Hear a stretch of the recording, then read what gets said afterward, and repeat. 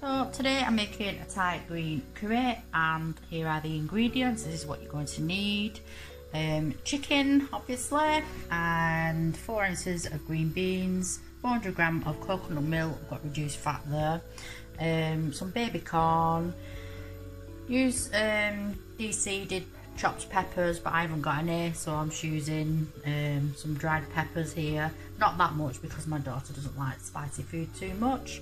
I've got a tablespoon of brown sugar here, and I've got 2 garlic cloves. I've got 3 centimeters chopped up from a piece of ginger, and I don't have any lime.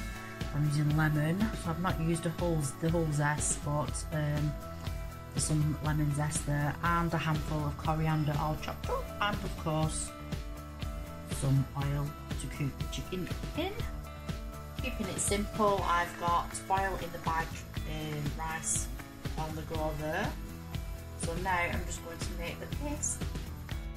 Into this bowl I have put the garlic, sugar, coriander, chilies, ginger and the lemon zest into it. I'm just going to blend it now to make a nice paste.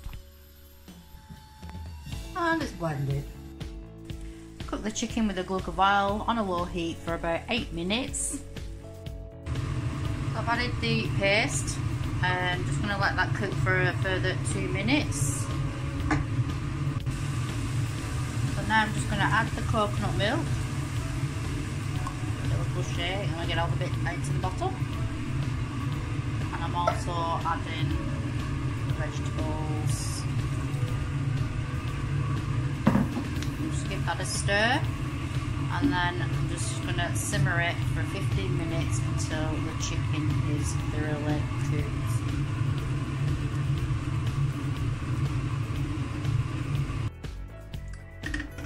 It smells lovely.